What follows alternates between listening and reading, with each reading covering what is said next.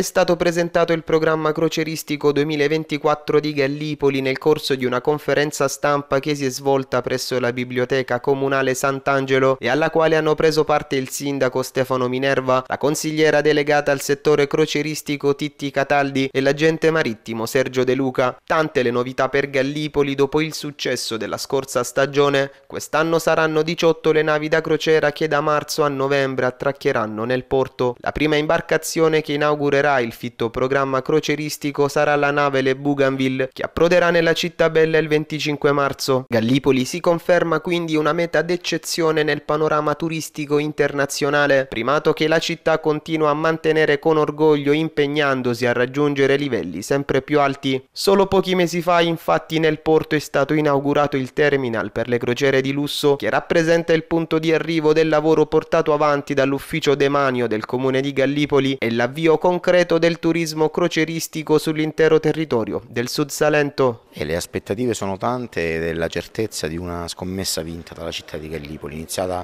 un po' di anni fa, il ragionamento di investimento insieme a Confindustria Sezione Turismo, al GAL, alle agenzie marittime del territorio.